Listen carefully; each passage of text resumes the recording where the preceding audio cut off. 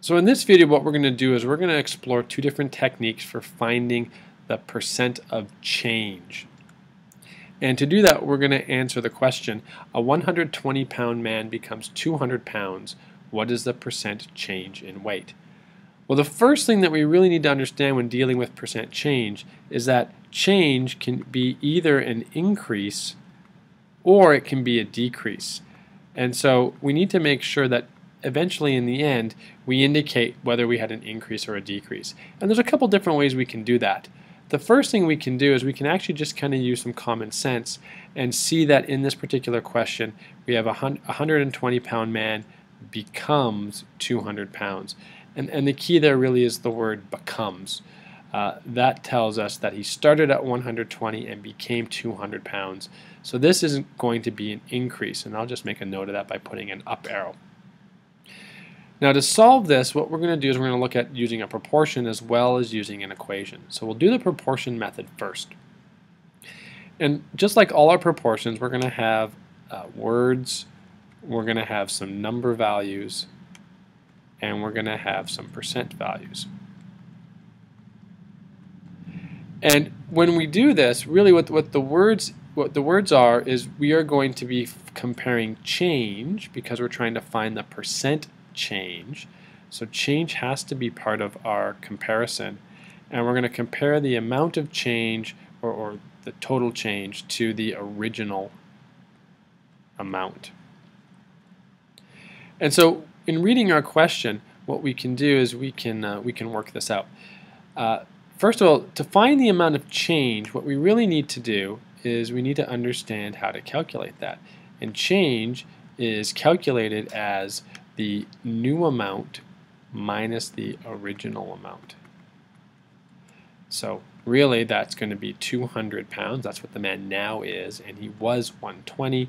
So that gives us a change of 80. So that change equals 80. And notice that it's positive 80, and that makes sense because this is an increase, and increase is positive. So the amount of change, or the amount of change is 80, and the original amount was 120. The percent change, well, we don't know what that is, so that's going to be our variable, and the original percent is always 100. So now we actually have a very simple cross products that we can work out. So we know it's going to be 80 times 100 equals 120n. So I'm going to divide by 120, divide by 120. And now I'll break out my calculator to do that. 80 times 100 divided by 120 equals 66.6%. So that equals 66.6 repeating percent, or I guess I could say 66 2/3%.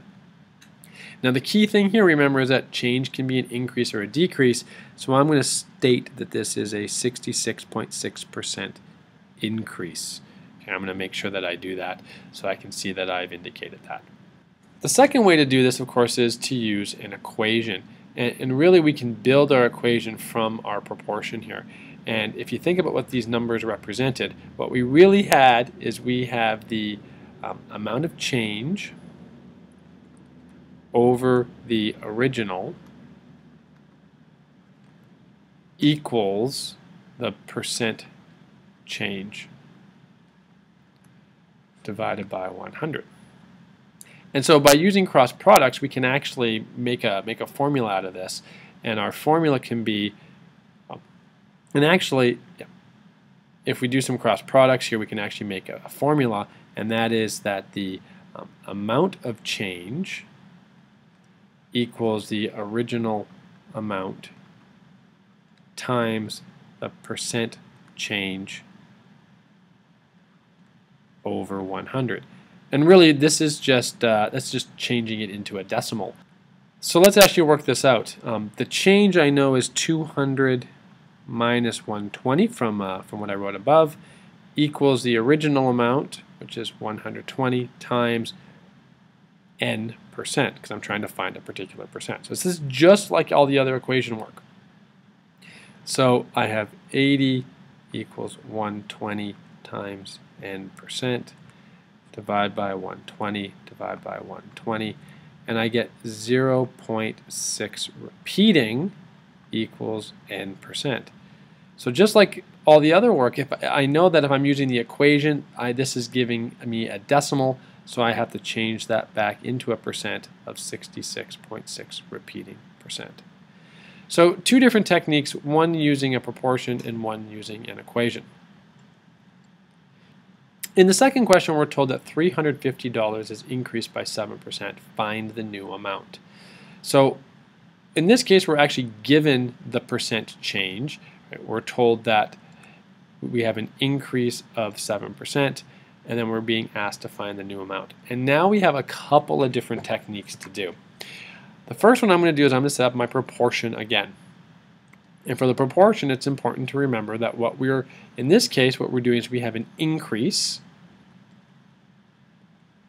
and we have an original amount.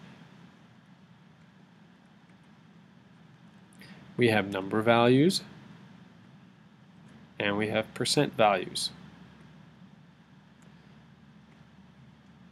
So here's what I'm going to write in. Do I know the value of the increase? I do not. So that's going to be my value for n. Do I know the original amount? I do, 350. Do I know the percent of the increase? Yes, I do. That's 7. And the original amount is always 100. So now I have a cross product again that I can solve, where 100n equals 350 times 7, divide by 100, divide by 100, and equals, and now I'll pull up my calculator, 350 times 7 equals, divided by 100, equals 24.5.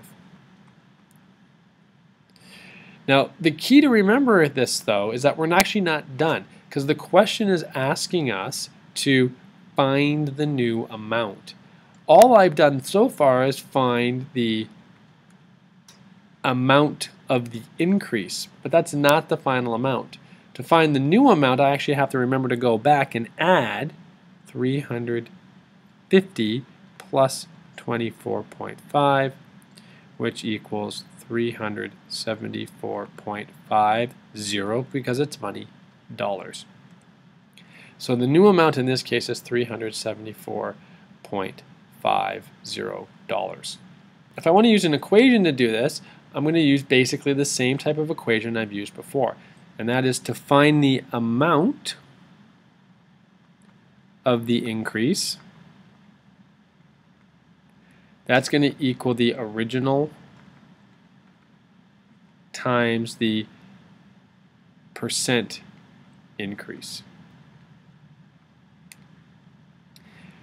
And so now I'm just going to substitute in all my values here. The amount of the increase, I don't know what that is. The original amount, I know, is $350. And the percent increase is 7, but because it's an equation, I have to turn it into a decimal, 0.07. And so now, once again, I'll get my calculator out really quickly, and I'll go 350 times 0.07 equals 24.5. But once again, I still need to remember to add that to my original amount. So 350 plus 24.5 equals, same as before, 374.50 cents. So this is two different ways. So this is how we can use a proportion as well as how we can use an equation to do work that involves percent of change.